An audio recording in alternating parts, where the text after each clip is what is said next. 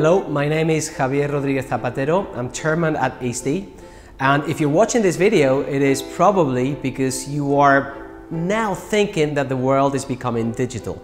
And that is the truth. And I often get asked by many people, what is the meaning of digital transformation? It's about being able to transform your business model because demand around the world is changing their behavior. In order to change a business model, some things are needed. First, you need to have the vision, the mission, and also the hope from the CEO and all the executive group. The second thing is you need to understand that the market is going to be different because your clients, actual clients or future clients, are actually behaving in a different way. They want more from you, they want it faster, and they do not forgive any mistake. And that has another implication, which is very simple.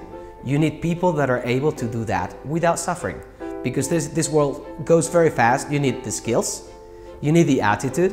What we do at ISDI is basically helping you to be transformed in such a way that you understand the world in the digital way.